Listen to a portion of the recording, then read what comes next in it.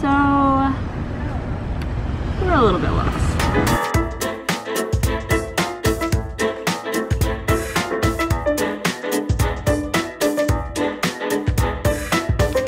What's up, P-Nation? Today we are in Savannah, Georgia. It is only our second time to come to the state of Georgia, and we have made it to what I feel like is the heart of the South. I know I said that in the South Carolina video that was in Charleston, but now we are in Georgia. Charleston's little brother, older brother, I don't really know. I can't stop smiling because these park blocks are just amazing. The only other place I've seen park blocks like this is in Portland, but here they're everywhere. There's like a little square in the middle of all these houses over and over and over again. They're literally a block apart from each other.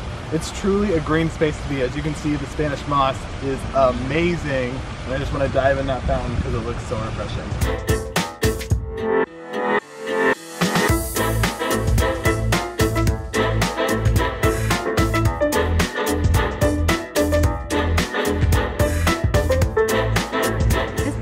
Very much so like a Disney movie. It's too perfectly like Spanish, moss laden and southern, and the brick is just beautiful, and the cobblestone streets is wonderful, and they have horse-drawn carriages, and we saw walking tours, and they mentioned Forrest Gump sitting on a bench, and I was like, oh my gosh, this place is like really, really cool. We came into the state not really expecting all that much. We didn't have a plan. This is kind of like our new thing. We don't really have a plan. We're just like seeing where it takes us. But this place, already in 5 minutes, is really awesome. And even the azaleas have Spanish moss on them. Bushes, trees, it doesn't matter. It grows everywhere. Do you love it? I love it. These homes are absolutely beautiful. You can tell they're like a combination of like French and Greek architecture. And of course the Spanish moss is giving everything this like ethereal. I feel like that's my new word, but like seriously, like it feels like we're in a different world. Like over the 5 continents Zach and I have traversed, we have never seen Spanish moss as abundant as in the south of the United States. It is really, really cool just to like be walking through the old trees that are massive, by the way. These park blocks really add like a very quaint charm to things, you know? It makes like every little pocket seems like its own little community, and it's just really, really beautiful.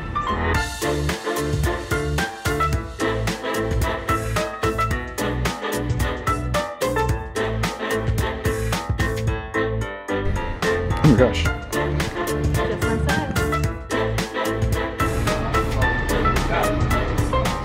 So I will say, we are here in mid-October, and this is like the time to come. It is the perfect temperature. There aren't a lot of people here. You feel like you have these streets and the park blocks all to yourself, and it makes it that more magical. So if you're ever coming to Savannah, October is a very nice time to visit. And I'm not even a certified tour guide, but I have found a relic. This is the old way to mark the streets, just a concrete block in the middle of the street. That's crazy. You guys, I feel like we made it to the heartbeat of the city. We were like, should we walk this far to a park that we don't know if anyone's gonna be there at? So many people. So many people. So many locals. This is crazy. I mean, it's coronavirus, so everyone's out. It's a beautiful day. This is just amazing. I don't think this day can get any better.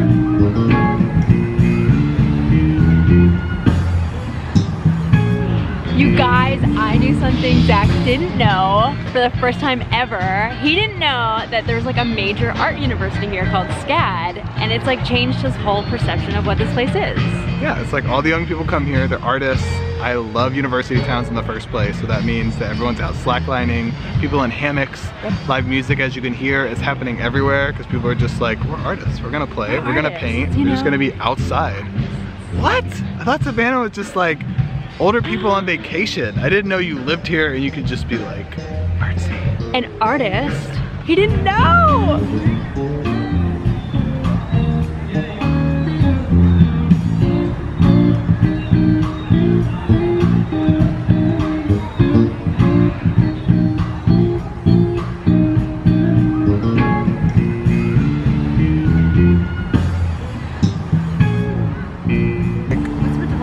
That's in Romania, and you're like, that's the Bridge of Lies. And if you tell a lie, the bridge cracks. And now we're on a bridge. You are walking over the bridge and you tell a lie, the bridge will begin to creak and crack. And if you tell a big lie, it will collapse.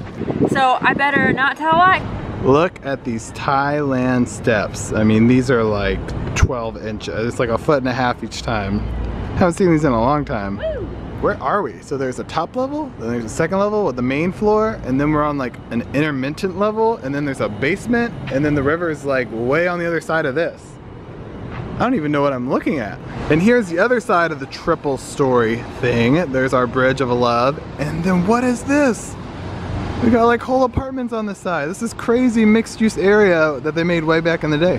And there's the hole, and this is what's on the other side. Look at that.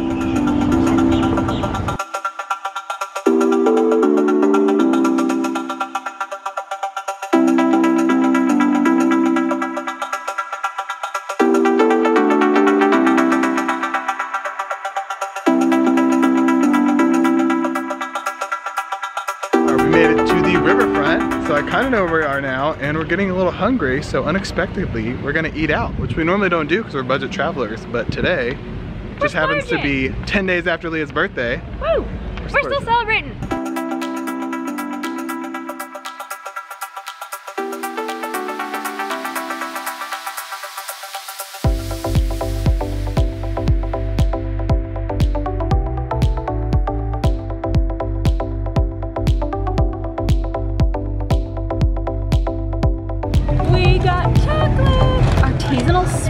Oh my goodness. River Street Sweets has been around for forever, and it's right down here on the water, like on this main kind of river walk, I guess you'd call it. And it's very popular, and they have like all this ice cream and homemade fudge, all these homemade chocolates.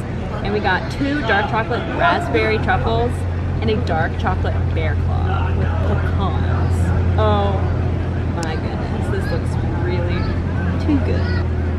Ready? Oh my god.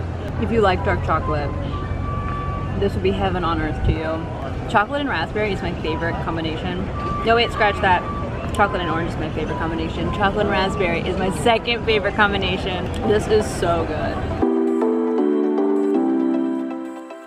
Pecan lovers everywhere, rejoice. Oh my god. Georgia is also a very well-known pecan state. It's like they do peaches, grits, and pecans really well. And I think that holds up.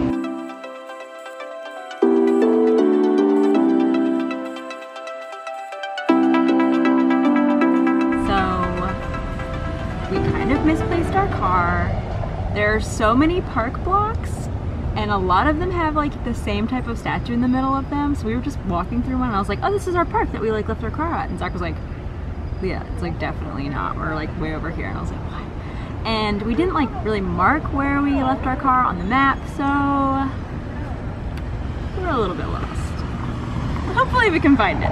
Thank you so much for visiting Savannah with us. We had such a great time here. This is truly a vibe. This place is it really is. I don't even know how to describe it. You really have to come here to see what it's like. It's charming, it's mysterious, the architecture is beautiful. Beautiful. It really is like its own feeling.